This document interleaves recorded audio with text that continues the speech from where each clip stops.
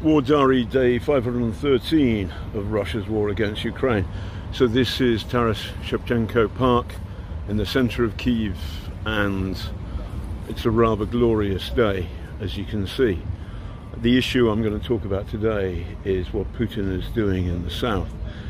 He's bombing Odessa again and again and again. In particular, he's bombing the docks, and they've destroyed 60,000 tons of grain, and the material, the kind of whatnottery at the docks that stores the grain, and the conveyors that supply it to the ships. And he's torn up the agreement whereby Ukrainian grain was allowed to go in ships across the Black Sea and then out to Africa and the Middle East.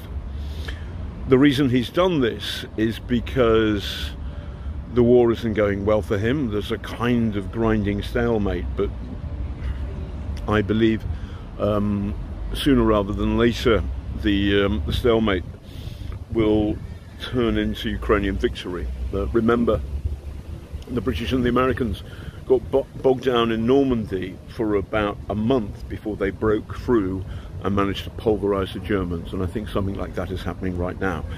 However, his goal is the effect of it is to cause a hunger war, to starve Africa in particular. What this means down the track is that there are many Africans who will say, I can't stay in my country anymore, I have to get out because I can't eat.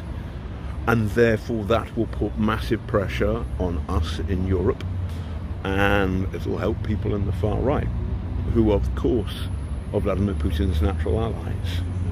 So the best way of stopping this is to give Ukraine the necessary equipment, the fighter jets, and now demining tanks, which can speed up Ukrainian victory. Vladimir Putin, do fuck off.